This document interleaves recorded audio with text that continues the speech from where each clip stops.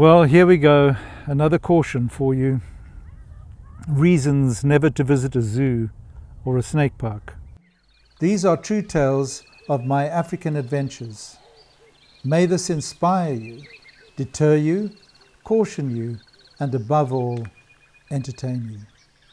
Never forget that a zoo, snake park, and animal farms are normally founded and staffed by people who are absolutely passionate about these creatures. Most develop a profound knowledge through formal and informal studies, and the creatures are usually well loved and taken care of.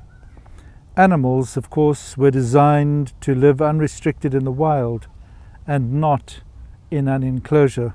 Alas, because of loss of habitat, some species today only exist in enclosures, in zoos and animal parks. In time to come, there will be many more like these. They will have become extinct in their natural state and exist only in captivity. It is therefore a blessing that there are so many dedicated people whose lives are devoted to conservation. Now, because animals are used to being in a natural state and unrestricted, when they get placed in an enclosure, the enclosure has to be animal or snake-proof, and the door should be kept shut. More especially since most zoos and snake parks are in cities and suburbs. I do not know of a single institution of this type where animals, some extremely dangerous, have not escaped, sometimes with dreadful results. After a number of incidents at our zoo and snake and crocodile park, I remember mentioning to my wife one day that she should never take the children to a zoo or snake park. She knew exactly what I meant. At our zoo, amongst the many creatures, we had 5 beautiful large black mambas, all between 2.8 and 3.5 meters. Big snakes. These are average large mambas for that time, 30 odd years ago. Almost all of them were captured on the banks of the Limpopo River, one of our favorite localities for capturing mambas. The mambas here were often an attractive olive brown in color, long, heavy-bodied, and with a more gentle disposition than one would normally expect from a black mamba. Mambas are never pitch black, but are so named for the inky black color inside the mouth, which they readily show you when nervous, by gaping and making threatening gestures with their head and neck, which is usually raised off the ground. To see this display behind a sheet of glass is very interesting. But it's not so interesting if the snake is right in front of you. The enclosure our 5 mambas lived in was large, approximately 6 meters long, 3 meters wide, and just over 2 meters high. We had built a beautiful cliff face to the rear of the enclosure, with an attractive and natural-looking cave, more or less in the center.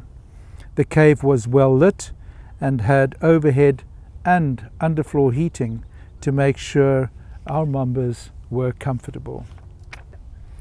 The mambas had become quite tame, and in time I was able to walk into the enclosure and hold food out in my unprotected hand, whereupon one or more mambas would come over steadily and gently, and then lift the head up to 1.5 meters above the ground, slowly retrieving the food before retreating a little and consuming it.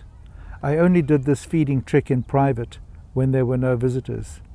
This type of trust which can develop between man and beast is quite something to behold, especially when the beast is a wild, captive mamba, nervous and uncompromisingly deadly.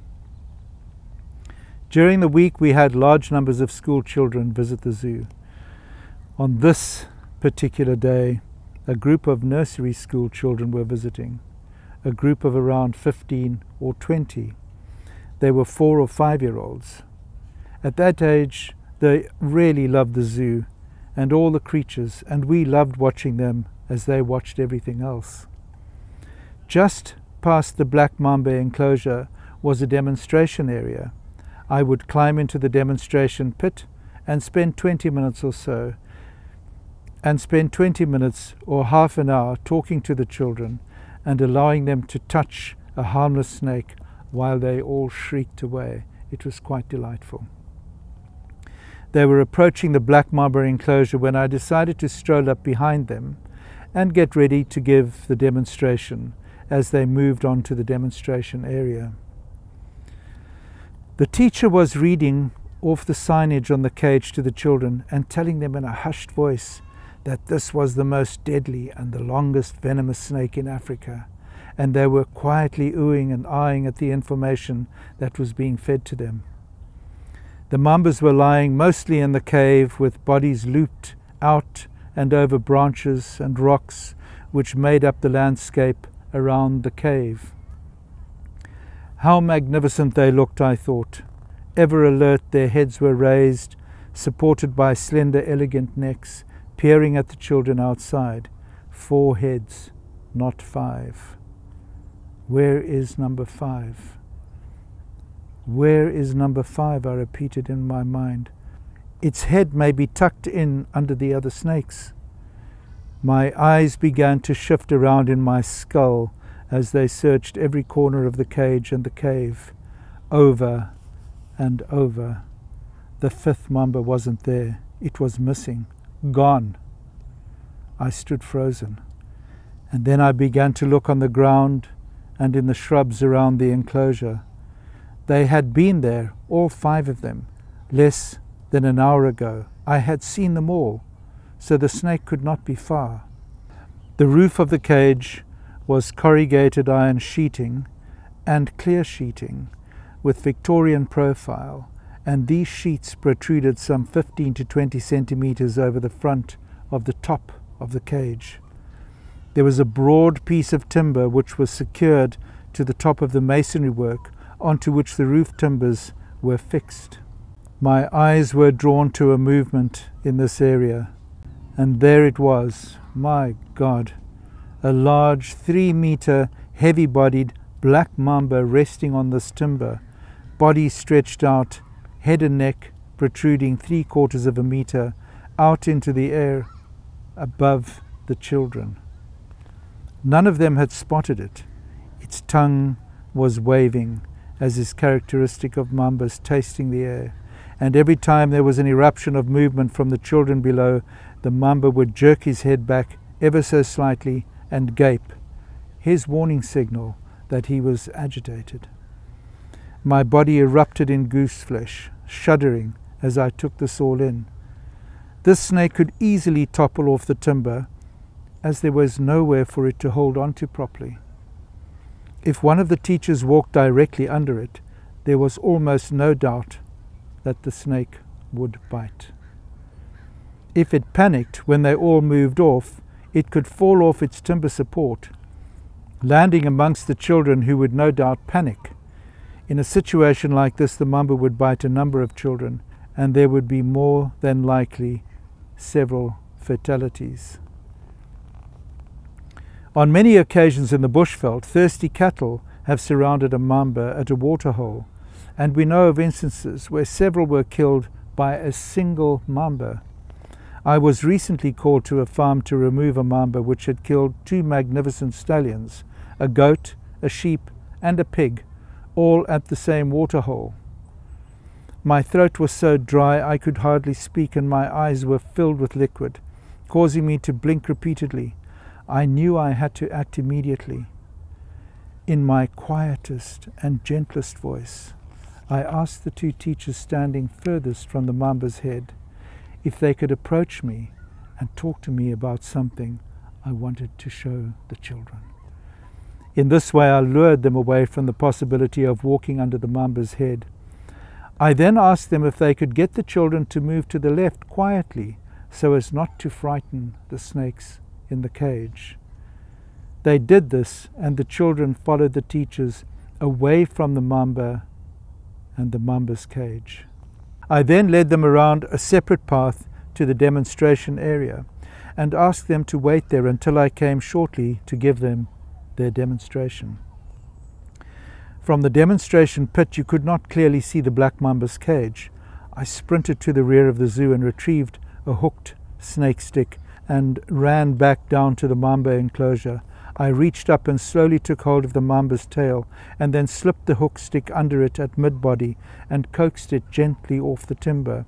The mamba had become quite agitated and was not responding very well. It was too long to be handled with a hooked stick, but I had no choice. I walked backwards as the mamba began to raise its head and gape and show signs of wanting to advance on me. Just 2 or 3 seconds and I was at the door. I now had to unlock the door, which meant putting the mamba down. This was becoming really messy. Suddenly I noticed the door was not closed. One of the attendants had been in the mamba cage, no doubt to change the water, and in a fit of unconscious negligence had walked off, leaving the door ajar. I was able to slip the snake into the door, pinch its tail, whereafter it slid rapidly forward up the cliff face and went and lay snugly in the cave with his mates. This event had quite a profound effect on me. The thought of all those children being in such danger was not something one could easily come to terms with. We resolved to do a thorough check of the zoo before allowing any member of the public to enter in future. During the day there would be rounds where safety would be the main objective. There are, however, I am afraid, events over which one can have no control. The following is one of those.